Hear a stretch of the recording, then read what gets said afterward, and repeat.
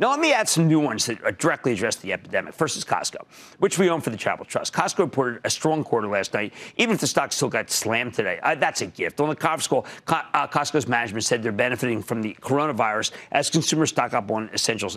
That call's actually essential reading because Galanti, who's the CFO, did such an amazing job. You'll feel like I do if you read it. Second is Etsy, the online marketplace for handicrafts. As CEO Josh Silverman told us last week, Etsy's a work-from-home facilitator, and they just reported a strong quarter. You can buy it in stages on the way down. All right, well, then you had a really good quarter this week. Campbell's Soup, exactly what you stock up on when you're worried. You might be stuck at home for weeks in. We did. Campbell's rallied hard on Wednesday after reporting a great quarter. But since then, it's given back most of its gains. Therefore, it's really interesting to me.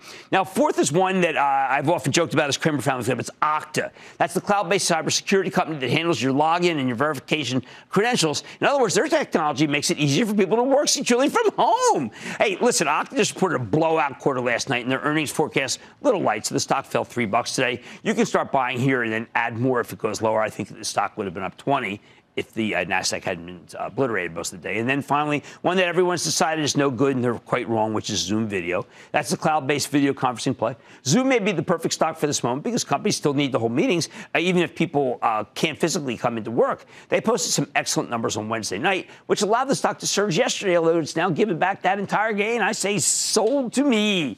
Bottom line. After another panic week where the doom and gloom dominated the headlines, I want to help you identify stocks that are worth buying into weakness. And I think these 20 stay-at-home economy plays, and I know there's 20, that's a lot. I'm sure someone will take it and steal it, call it an ETF, make $240, I don't know, $8,000 the instant that they do it, and then $4 million, not credit me, and think, you know what?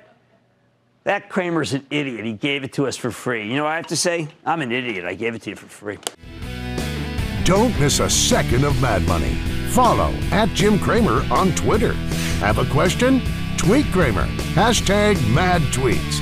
Send Jim an email to madmoney@cnbc.com or give us a call at 1-800-743-CNBC.